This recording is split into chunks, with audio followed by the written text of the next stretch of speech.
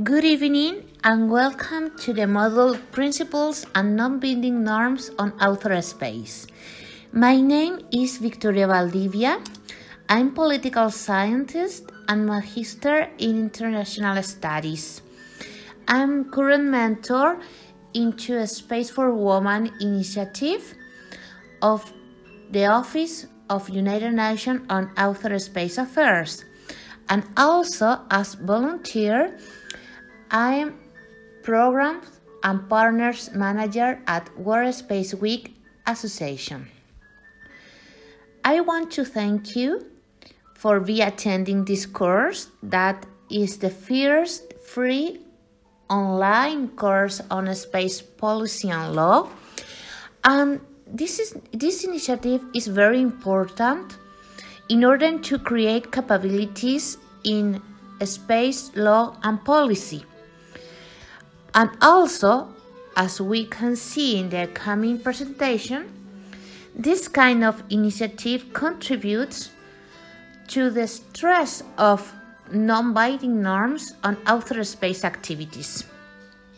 So, as contents, we will see what are the principles of outer space activities, what are the non-binding norms on outer space activities, and the role of symposium forums and conference as fund for non-binding norms. In first term, we can define a principle as a fundamental truth or proposition that serves as the foundation for a system of belief or behavior or for a chain of reasoning.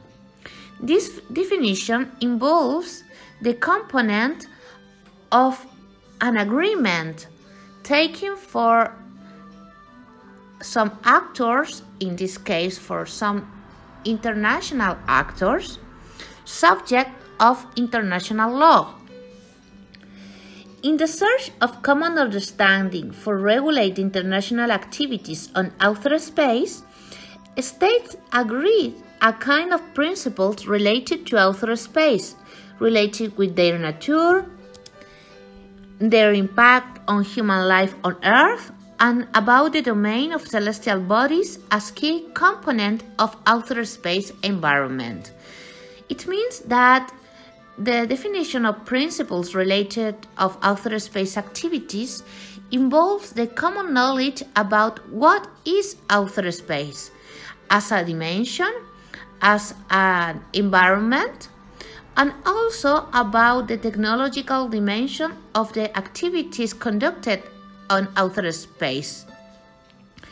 The principles related to outer space activities are involved with the evolution of the technology, and in this way with the capabilities of mankind in order to do some kinds of activities into this dimension and with the benefit of outer space. It means that the principles of space activities are not static, and as the technology, they must evolve in order to reflect the reality. In 1963, the General Assembly of United Nations adopted the legal principles governing the activities of a state in the exploration and use of outer space. This declaration was seated in basis of three key components: the recognition of the common interest of all mankind in the progress of the exploration and use of outer space for peaceful uses, the belief that the exploration and use of outer space should be carried on for the betterment of mankind and for the benefit in exploration and use of outer space, and in the benefit in a equality basis. It means irrespective for the degree of economic or scientific development, and in the desire to contribute to international cooperation, because this international cooperation will contribute to the development of mutual understanding and the strengthening of friendly relations between nations and peoples, having impact on a decrease of tension during the Cold War and for that, contributing with the goals of the United Nations as well. This declaration set the basis for the formulation of principles related to outer space activities and results in the basis for future international treaties. This declaration has 4 pillars. First, the recognition of outer space as a global common. It means that their benefit and uses shall be carried on for the benefit and in the interest of all mankind in basis of equality and in accordance with international law. Second, the recognition that outer space environment, elements, and celestial body as well are not subject for national appropriation by claim of sovereignty by means of use or occupation or by other means.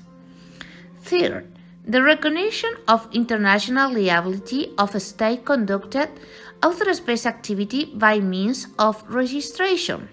And fourth, the recognition of astronauts as mankind envoys and the need of protection them no matter other conditions.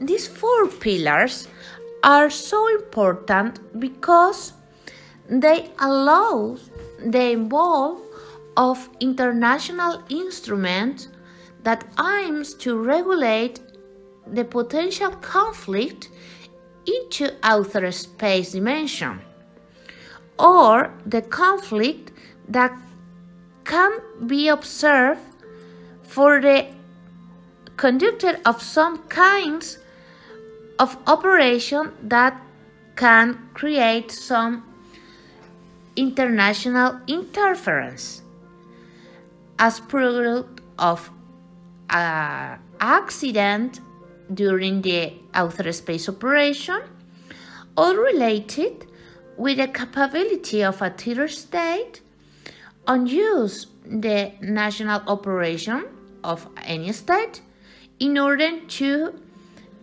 increase tensions into international system. In 1982, the General Assembly adopted the principles governing the use by a state of artificial Earth satellites for international direct television broadcasting. According with the development of technologies, the state considered that the advances on experiment about direct TV broadcasting by satellite will be a commercial activity in the future, and it will impact international relations and will have even a positive impact in terms of human development. According with this idea, this declaration established a set of principles for direct TV broadcasting satellites in order to contribute to strengthening the international cooperation in this field, keeping in mind that the service of this kind of activities will have an impact on the access to information, also in political, scientific, educational, and economical field into international system. Because by first time in the human history, people could access to service related to television that comes from a satellite, compromising their capability to be interconnected and to access to the information. This declaration is founded into the following pillars: the recognition of non-intervention principle in the conduct of the operation of direct TV broadcasting satellites as an extended element of sovereignty of states. By first time, a state recognizes that a satellite as an outer space platform could involve some elements of sovereignty of any state. And in this idea, they are protected in case of an interference coming from a third state. Second, the promotion of a free dissemination and mutual exchange of information and knowledge in cultural and scientific fields, particularly in developing countries, in order to improve the life of people. With this pillar, this declaration aims to improve the capability of developing country in order to access to new kinds of communication and dissemination of knowledge. For example, during this time in developing countries, some educational programs were conducted by television service. In the particular case of Chile, in the 80s, was started an educational program by TV in order to reach to isolate communities and give to them some tools in order to improve their economic activities.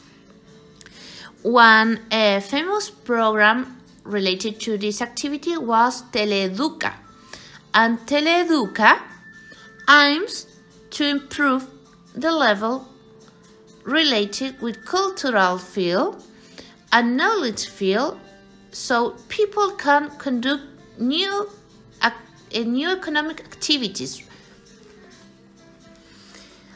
The other important pillar in this document is that the activities of this kind of satellite must be carried out in a manner compatible with the development of mutual understanding in the interest of maintaining international peace and security.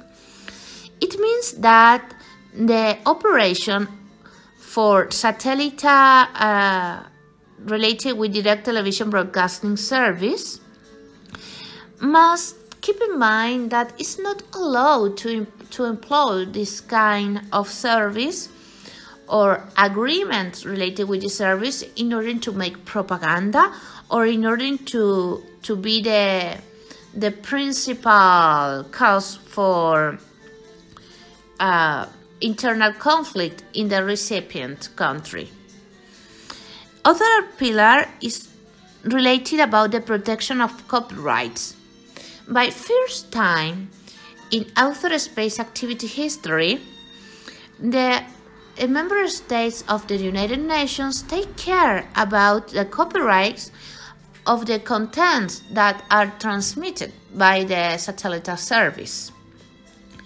And finally, the quality of any state for conduct these kinds of activities. This pillar reminds that any state has the right to conduct a satellite operation related to international direct television broadcasting. So, it's not relating with the availability of any state to make it.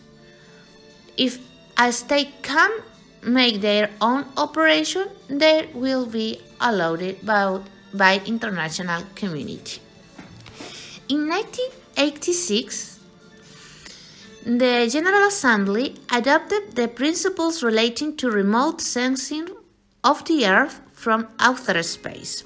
This is a very, very important declaration because the development of technology to conduct remote sensing of the Earth from outer space guided to the states to establishment a set of principles in order to regulate this kind of activity in order to strengthen the international cooperation in this field, because this activity will impact the life of mankind on Earth and can contribute to a better understanding of the environment, improving life of communities and impacting into the opportunities of developing countries in order to reach human development.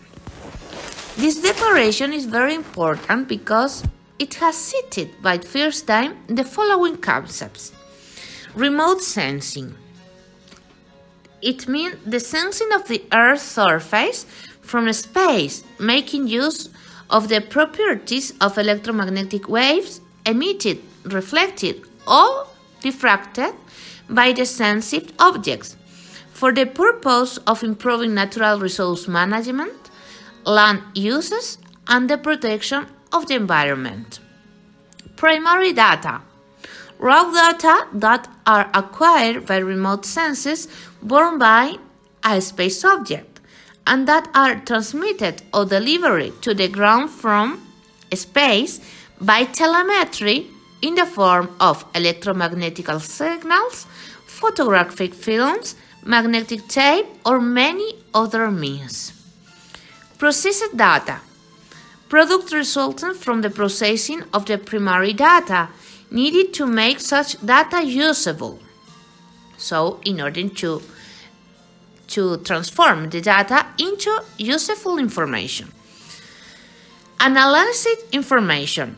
Information resulting from the interpretation of processed data, inputs of data, and knowledge from other sources. And remote sensing activities, that are the operation of remote sensing space systems, primary data collection and storage stations, and activities in processing, interpreting, and disseminating the processed data. Those terms are the principal milestones in modern cooperation agreements related to management of risk of disasters and other activities where remote sensing of Earth are relevant. This document also establishes the following pillars. Remote sensing activities must be conducted under the principles of international law and with peaceful purpose. The remote sense activities must be conducted under the principle of freedom on outer space. It means that no one cannot deny the transit of a satellite, but at the same time, the remote sense activities must be conducted under a full respect of sovereignty of a state over their natural resources and their territorial factors. The remote sense activities must conduct under the principle of international cooperation and collaboration, promoting the access to data and processed data under the terms of agreement between states. Remote sensing shall promote the protection of the Earth's natural environment. And access to data and analysis of a sensed state must be available under non-discriminatory principle and unreasonable cost. In 1992, the General Assembly adopted the principle relevant to the use of nuclear source in outer space. The use of nuclear power to conduct some activities on outer space demonstrates the need to regulate it in order to assure the security on outer space operation and in order to prevent deployment of nuclear power on outer space. This document is relevant to international community because under these principles, states compromise them to conduct outer space activities in peaceful uses because the potential uses of nuclear power sources into outer space can create or can impact into the developing of future conflicts. Also, the occurrence of these kinds of activities in outer space can compromise the safety of people on Earth because outer space contains the Earth. For that reason, the state recognized that the use of nuclear space power sources in outer space should be based on a thorough safety assessment, including probabilistic risk analysis, with particular emphasis on reducing the risk of accidental exposure of the public to harmful radiation or radioactive material.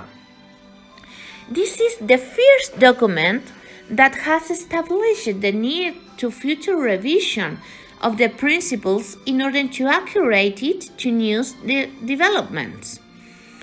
So, this document make relevant the need to review the principles cited about some space activities, because as technology evolves, the regulatory framework of space activity must be reviewed in the future.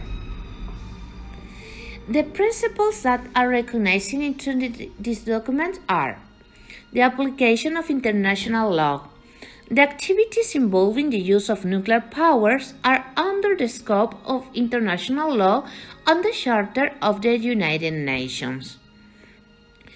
Use of terms. Recognizing the terms of launching state and state of launching as different kinds of actors with international liability. By the first time, the international community recognizes also the relation that could emerge between a launching state and a state of launching. It means between the actor who launched the outer space vehicle and the state that acts in order to facilitate their installation or their geographical position in order to make possible the launching of this vehicle. Of course, as this is a relation between states actors, there will be always a cooperation or collaboration relationships between the statal actors. The other principle is related with the guidelines and criteria for safe use. The nuclear power plant must be used only if it's not other option to conduct the space operation. If you have the ability to conduct the space operation using other power source, you must take this last option and not the nuclear power source. In that case, this principle establishes restricted kinds of power sources depending the goal and characteristic of the mission. In that sense, it's very interesting to see that related with this document, the declaration establishes a set of difference relating with the natural nuclear power sources in outer space activities. For example, the document establishes a difference between nuclear reactors and establishes that nuclear reactors might be operated on interplanetary missions in sufficiently high orbits as defined in the paragraph 2, and it says that nuclear reactors shall use only highly enriched uranium-235 as fuel. The design shall take into account the radioactive decay and the fission and activation product.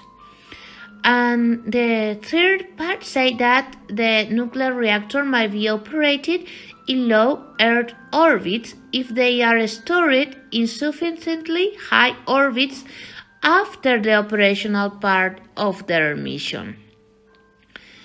Also, established that nuclear reactors shall not be made critical before they have reached their operating orbit or interplanetary trajectory.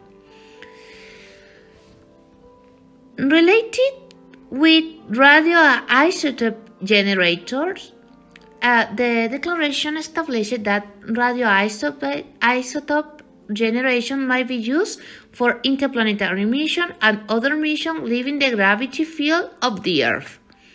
They may also be used in Earth orbit if after the conclusion of the operational part of their mission, they are stored in a high orbit. In any case, ultimate disposal is necessary. Also say that this kind of generation shall be protected by a containment system that is designed and constructed to withstand the heat and aerodynamic forces of re-entry in the upper atmosphere under foreseeable orbital conditions, including high elliptical or hyperbolic orbits where relevant. Upon impact, the containment system and the physical form of the isotope shall ensure that no radioactive material is scattered into the environment, so that the impact area can be completely cleared of radioactivity by a recovery operation. This is very important because it is linked directly with human security on Earth, especially taking care that the most of re-entry area are located in geographical zones that correspond with developing countries. It's very important to have the knowledge that any kind of element that will re-entry will be not dangerous for population near to the re-entry place. This declaration also establishes the responsibility principle that say that state-conducted operations with nuclear power source are responsible for their national activities. All kinds of possible accidents that could happen inside the state conducting this kind of activities make responsible the state in face of international community. Also established that in case of re-entry, any state launching a space object with nuclear power source on board shall in a timely fashion inform state concerning in the event this space object is malfunctioning with a risk of re-entry of radioactive materials on Earth. Also, the declaration established that a state must respond to requests for future information or consultation sought by other states, especially focused in those states that can require some kind of information related to the dangers of a re-entry operation that could involve security issues for their national population or national territories. Assistance of states. In case of re-entry, all states possessing space monitoring and tracking facilities in the spirit of international cooperation shall communicate the relevant information that they may have available on the malfunctioning space object with a nuclear power source on board. This with the purpose to facilitate dissemination of information for those states that could observe a high risk related with the re-entry of this space object with nuclear power source on board. Liability and compensations. A state from whose territories or facility a space object is launched shall be internationally liable for damage caused by such space objects or their component parts. This fully applies to the case of such a space object carrying a nuclear power source on board.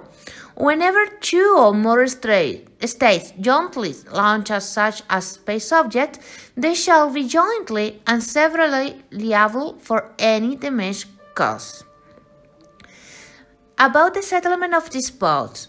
Disputes must be resolved under the principle of peaceful settlements of disputes of the Charter of United Nations. And finally, the review and revisions. The principles must be reviewed after 2 years after the adoption of the document.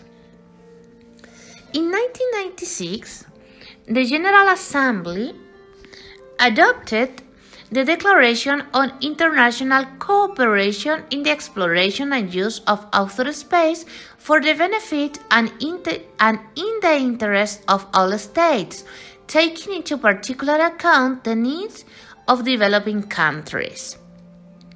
This document put in relevance the need of developing countries to access to benefits of outer space activities. And this document have the particularity to make visible that no matter the general principles of outer space activities, sometimes the joint ventures between a space nation and a developing country will not conducted under fair terms.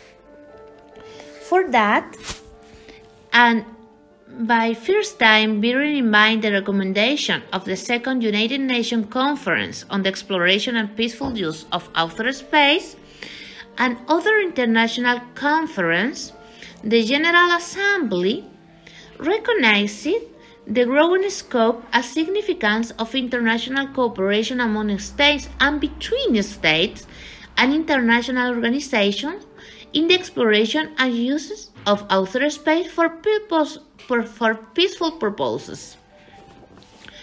Also, the General Assembly recognized to be convinced of the necessity and the significance of future strengthening international cooperation in order to reach a broad and efficient collaboration in this field for the mutual benefit and in the interest of all parties involved.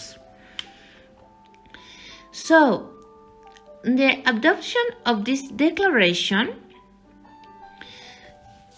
established by first time the role of international conventions and conferences as fund for the development of outer space principles.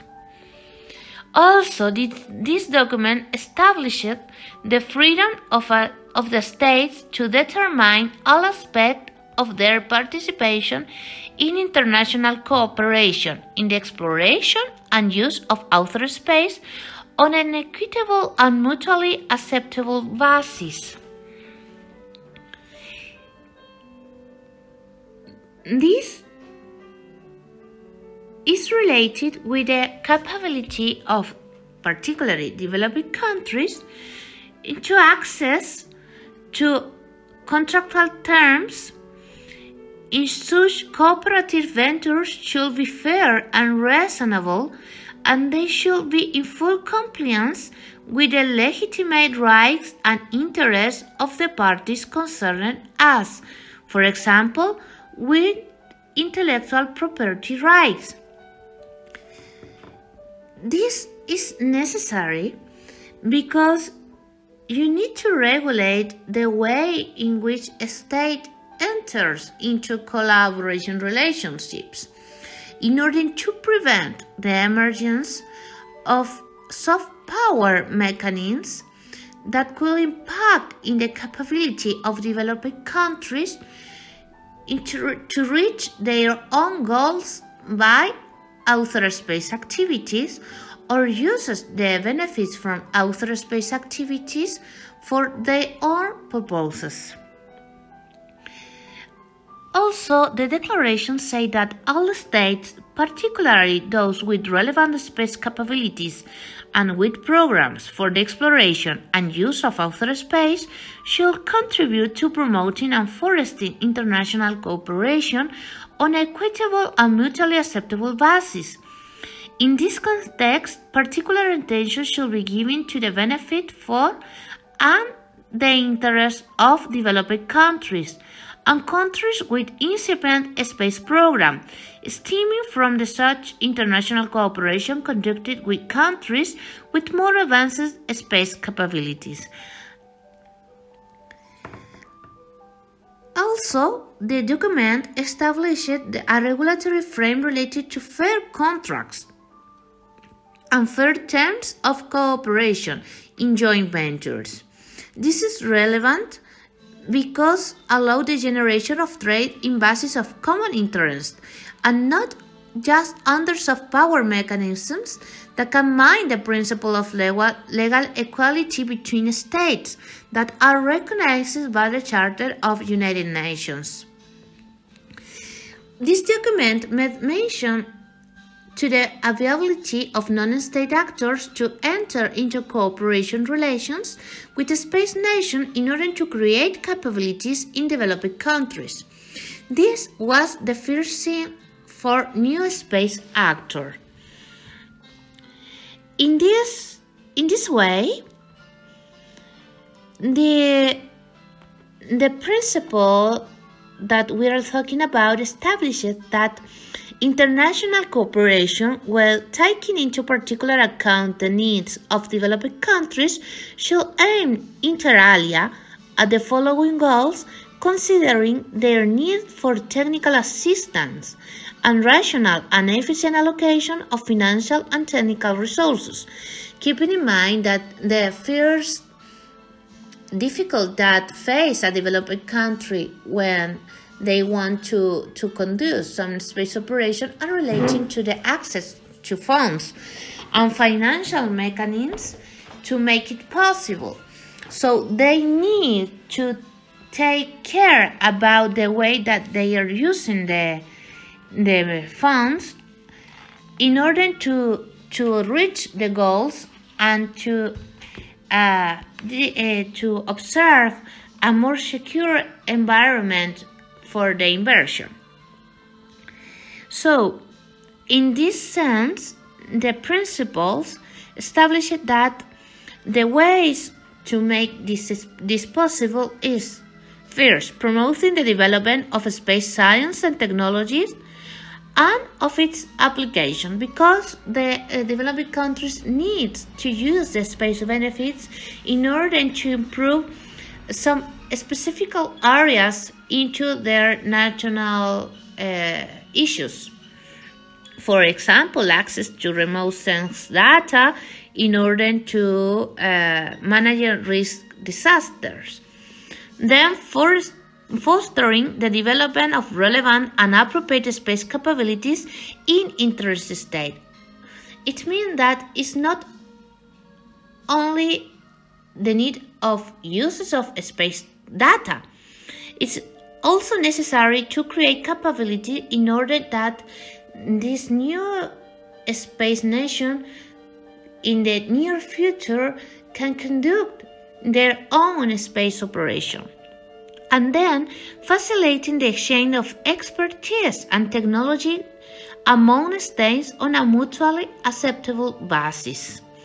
It means that if you, as a state, if you have more knowledge, more technology, and more infrastructure related to space activities, you can contribute to the development of other space nations, especially developing countries, under the transference of knowledge, under the technological assistance, but keeping in mind that it's not a long-term relation between a customer and a client. You always must aim to create space capabilities with your partner and under the jurisdiction of your partner. So, this declaration also recognizes that as space developing countries are incipient into outer space activities, it's usual that they don't count with some organization related to space as a space agency. So the declaration make mention that this international collaboration could be conducted under other kind of organization. Particularly, the document says that international cooperation should be conducted in the modes that are considered most effective and appropriate by the countries concerned. It means that it's not necessary to count with a space agency in order to enter into cooperation and collaboration agreement with a space nation,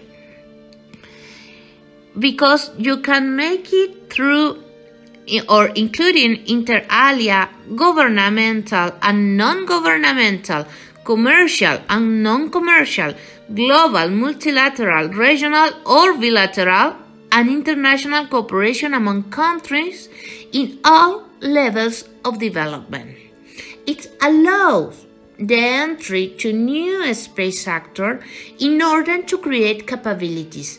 For example, under this principle, it's acceptable that one space nation can contribute and collaborate with a developing country using a non-governmental entity in order to transfer knowledge, to make technical assistance, to give data, or to design other ways in order to create space capabilities into the developing countries.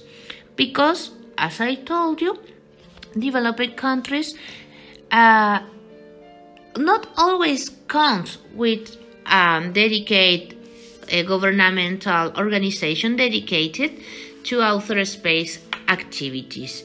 And for that, it's very important to define the levels that will enter into agreements, into cooperation agreements, in order to produce the more effective impact on the developing country.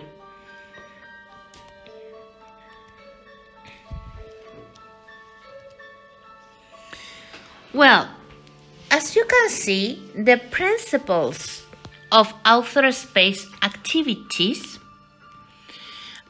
are related with a set of common or shared through in which the states compromises their will in order to be able to implement international treaties, but in an appropriate way. It means that the formulation of principles of outer space are very important in order to reach the goals and to keep the spirit that inspired the international treaties. And through the formulation of this kind of principles, you can produce the change into the international system in order to reach the main goals of international organizations regulating outer space activities. In this case, the United Nations, through their United Nations Office for Outer Space Affairs and the Committee for Peaceful Uses of Outer Space, COPUOS. Now we will talk about non-binding norms of outer space. The non-binding norms of outer space, in this case, are part of the soft law. They can be or not legal documents, and in this sense can compromise in legal terms the will of an international actor such as the states. It's very interesting, this kind of international instruments, because the non-binding norms are usually product of international conventions and evolve the academic knowledge that make visible the emergence of new international issues of international relations that are not fully regulated for international treaties. Also, the non-binding norms help to strengthen some aspect of international treaties that need to be updated in order to be more accurate to the emergency of new reality and paradigm of change. In this means, as the codification of international space law is subject to the evolution of technologies, the non-binding norms are necessary in order to keep good levels of governance of outer space activities at the international level and improve the security of space operations. The formulation of non-binding norms reposes into the role of international actors and are usually vinculated to multilateral forums. I want to share with you two examples of non-binding norms of outer space. The first of them are the guidelines on long-term sustainability of outer space activities. This set of guidelines aims to stress the need of conduct sustainable activities into outer space in order to prevent the collapse of LEO and security risk on space operation as a result of increment of a space device. These guidelines are not an international treaty, but they found their spirits into the principle of use of outer space as a global common and to keep the benefits from outer space activities for coming generations. So, if you want to assure that your kids or your grandkids will be able to access to space benefits, you must keep sustainable activities on outer space, because the environment of outer space can be collapsed by a space rise as a result of not controlled human space operations or space activities. Also, it opens a new debate about the uses of celestial resources. Or what can happen if someone have an accident related with nuclear power sources in outer space? The other example of non-binding norms of outer space is a Space 2030 Agenda. This is a compendium of non-binding norms that aims to endorse the space activities to the reach of goals of Sustainable Development Goals 2030 Agenda, improving international cooperation and gender aspect of space activities in order to improve life and equality aspect of space development.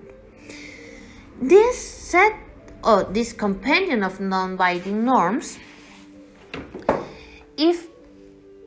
are not a set of legal instruments or vinculated legal instruments between the states, are very relevant to make visible the debate about how we can implement outer space treaties and principles if we don't adopt public policies related with outer space activities. For that reason, the Space 2030 Agenda aims to set some key points in order to improve the way in which states are conducting their outer space activities. One of them, for example, is women in outer space activities. Because no matter how developed is a country into their outer space activities, there is still a great difference between being a man or a woman when you are working for outer space. And for that reason, under the direction of the United Nations, the international community aims to reduce the inequality of gender into outer space activities. And for that, they developed a set of initiatives, a set of conversations, forums, panels, etc., in order to raise the awareness about the relevance of gender equality in outer space activities. As any international instrument, the non-binding norms depends on the international acceptation of the international actors. It involves the negotiation and adaptation process in order to count in basis on goodwill with the major support as possible. For that reason, the non-binding norms must be observed by the member states. These kind of norms are in constant development, and for that it's important to reach the major number of actors involved in their discussion and formulation. And in this way, it's very important to stress the relevance of international conferences or symposiums in order to give the kickoff of the discussion of new non-binding norms, because the formulation of a non-binding norms usually starts in an international conference when you can listen and talk with other stakeholders in order to improve the way in which we are conducting our national space activities. And more of that, is very important to be able to discuss with partners, with colleagues, with other stakeholders, how we can improve the future of humankind on outer space activities in order to have a full accomplishment of the goals that are established for outer space activities under the principles that we as member state have recognized into the international system that we has declared into international instrument as international treaties. Finally, to reflect, I want to tell you that this presentation will make in basis of the compendium of UNOSA on space law. So, as final activity,